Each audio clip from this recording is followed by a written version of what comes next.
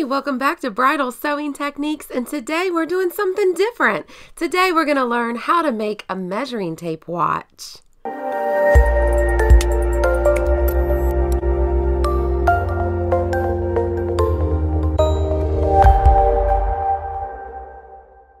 Yeah, this is definitely out of the box for us. Normally everything we do on this channel is bridal sewing related, but every now and then I like to toss in something fun that I think we would all enjoy. If you're new here, Bridal Sewing Techniques is a channel that's for someone who has experience with a mix of sewing but is looking to get into the bridal niche. Welcome aboard.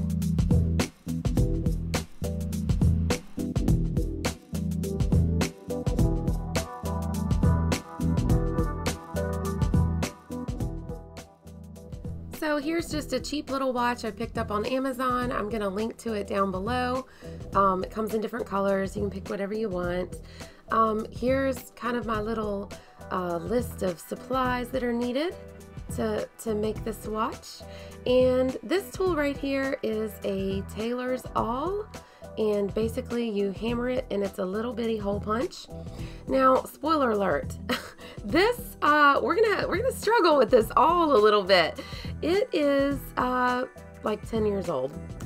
So it's not gonna work very well for this video. It does the job, but you're probably gonna want a sharper awl, and then you're gonna hammer it on something like very old seasoned oak or a very hard plastic or something, not anything near as soft as what I used.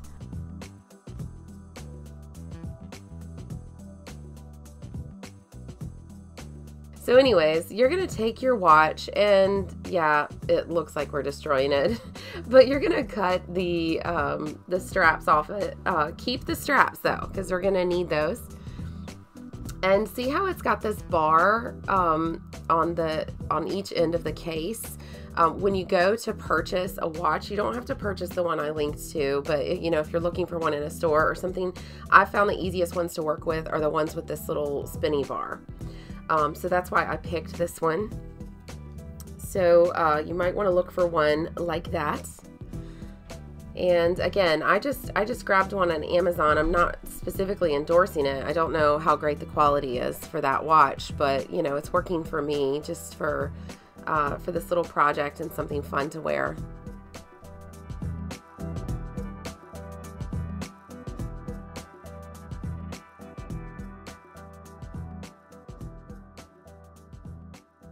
So here I'm just comparing the width of the measuring tape to the width of the bar on the case that it's going to be attached to, so that I can see how much to trim it.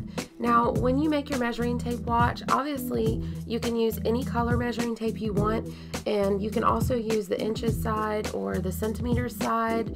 I have watches that are made both ways. Sometimes you just want more numbers and more lines going on, and then you would probably want the centimeter side for that.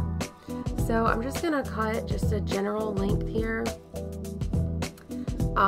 Also, just a FYI, so when you're comparing kind of how this is going to look on my arm compared to yours, I do have a unusually small wrist. My wrist is only like 15 centimeters, so it is hard to find a watch that doesn't look silly on me. Most of the cases right now, the trend, I guess, as you've noticed, is like a 40 millimeter case, which is, it's crazy big. So with this one, you know, the case covers just about the whole top of my wrist, but it may not do that for you. It just depends on your wrist measurement. So definitely, I would say before you settle on a watch, you know, measure your wrist and measure the case size and make sure it's going to work for you. And you can see how I made these little tabs that slip right through. And now we're gonna go sew.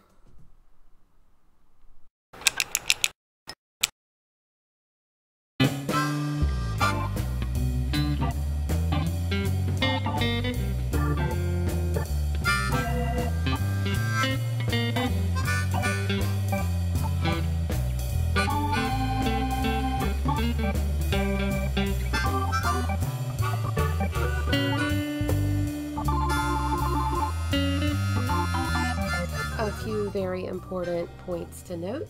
you could use any thread color that you want. So you could use yellow if you wanted to match the band, or you could use black like I did.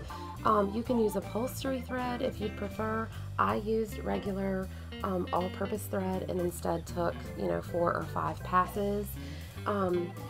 Definitely set your machine on a long stitch length. So I put mine on 4. If the stitch length is too close, you're essentially going to cut the measuring tape with your number of stitches, and the band will break very easily. Also, you're going to want to start and stop your row of stitches every time in the same spot in the middle of the band, and you're going to want to run off the edge. That way you don't have the ends of any of the stitches going on at the edge of the band. You want all that going on in the middle, and all of your holes should line up when you go back and forth. If your sewing machine is adjusted well and everything, you shouldn't be making a lot of unnecessary punctures. So right now what I'm going to do is I am tapering the measuring tape part of the band to be similar in width to the original band. The reason why I have to do it is because this has to slip through the latchy part that came with it. I'm sorry, I don't know the names of watch components, but you know what I mean, the little latchy part. It's got to go through that. So we need to thin this out to be the correct width for that.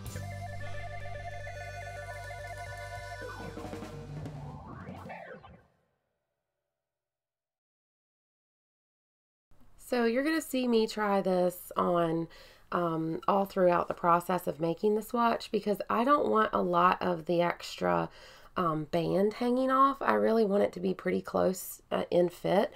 So I'm only going to go for like maybe 3 holes for it to be adjustable, and the center hole would be my ideal fit. So I am just going to watch the fit of the band very closely. And now I'm going to feed it through, and I'm going to have to line up and put a little hole for this pin to go through, so that I can loop this around through and sew this in place just like I did on the other side. Alright, so I'm going to take my Tailor's awl and punch a hole.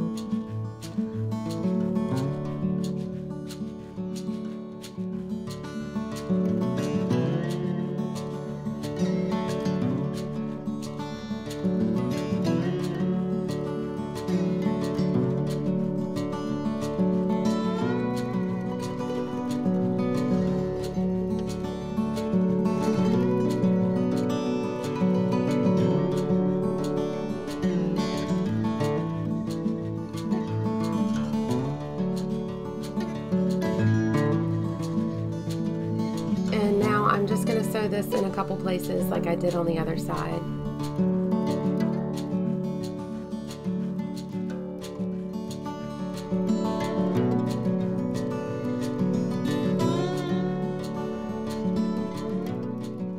Long stitch length, start and end in the middle of the band.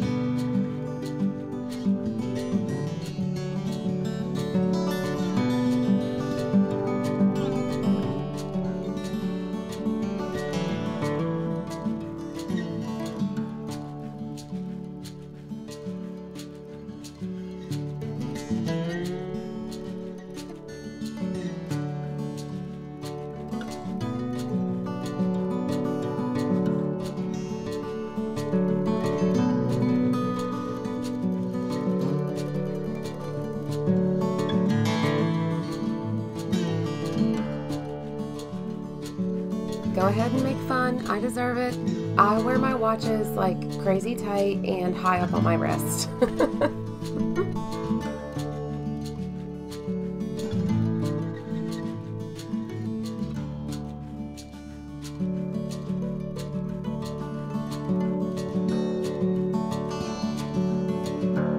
I'm going to round this off just a little bit.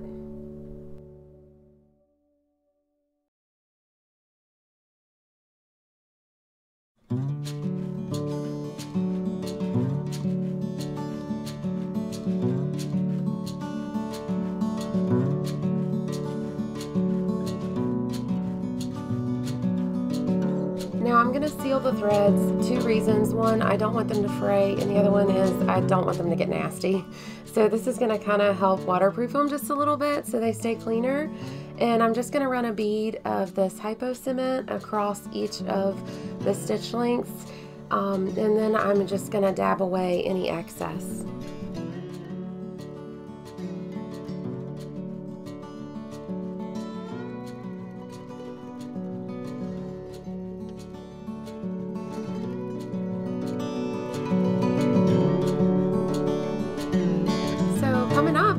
Show you a couple of different ways to make measuring tape watches, because you know there's always more than one way. If you know me, you know that's what I like to show.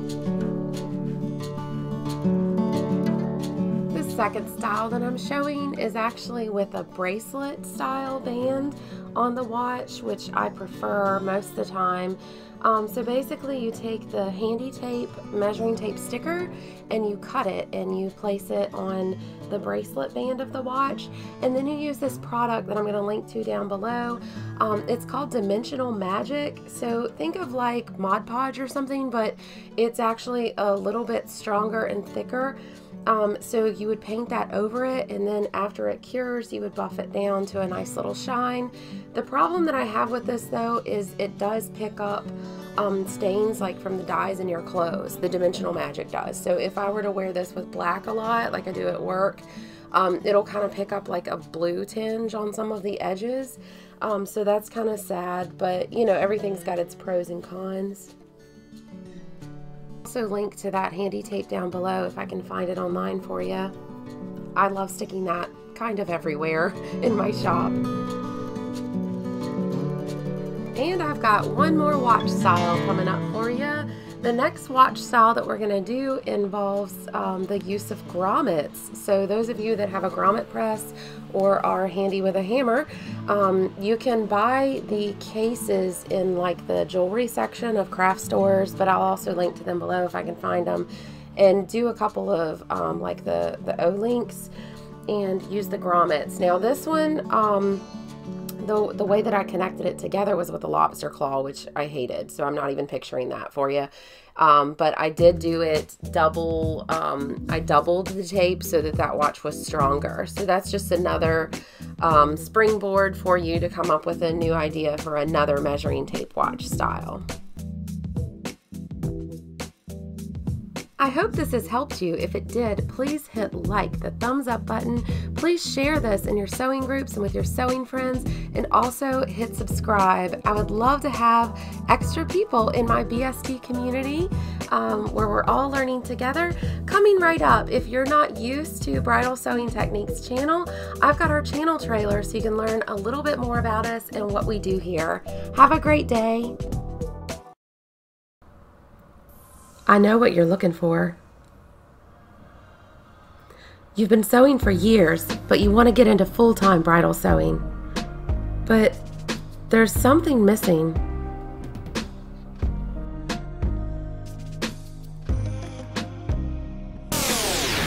You're missing the backroom secrets, the industry tips and tricks.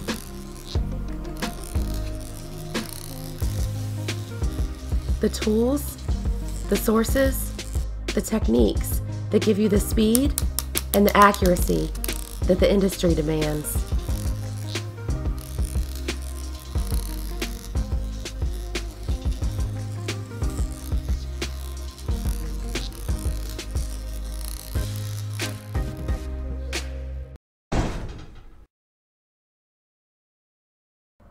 You have found it.